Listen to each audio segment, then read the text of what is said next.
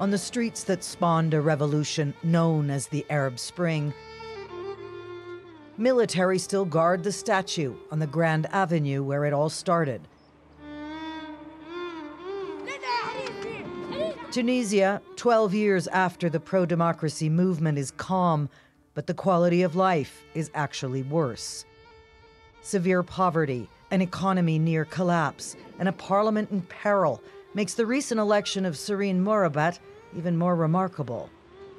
At 33, she represents a region with the highest crime rate in the capital. The desperate and disillusioned are now taking a chance that she will do better. Is it difficult to be a woman in parliament? We have just 25 women in parliament, so it will be difficult, but it will be a challenge to prove that women can do it. Down the alleyways of Tunis, everyone has an ask for their new MP. What does he want? To work. To work. Yes, find work. It's hard to find work. Here, yes. Promises not easy to keep when the neighborhood grocery stores can't even keep the basics. On ne parle pas de confort et de luxe, on parle de le minimum des choses. Travailler, avoir les rues. So they don't want luxury, they want food. Essential. Bread. Yes. What do they want? Food, bread, milk.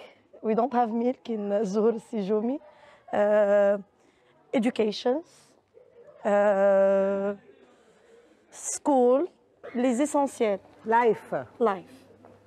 C'est pas facile. Oui, ils veulent vivre.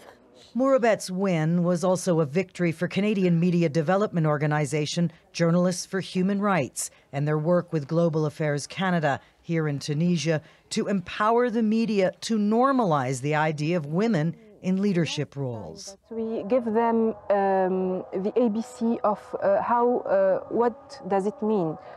First of all, women rights, human rights issues, how to choose subject, how to treat subject with numbers, with going to leaders, to political leaders.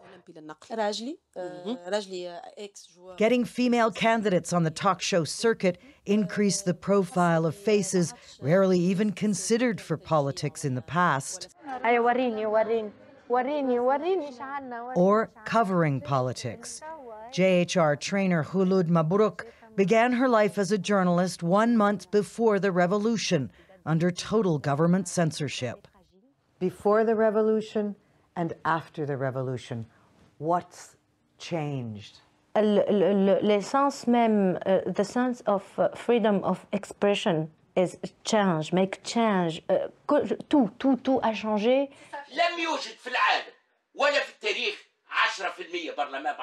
Now she's the only woman to host a politics show in all of Tunisia at a time when government stability is once again blurry, as she puts it, leaving voters disillusioned and disengaged. The last election had a record low turnout of only 11%, a barometer for this country's stalled transition to democracy.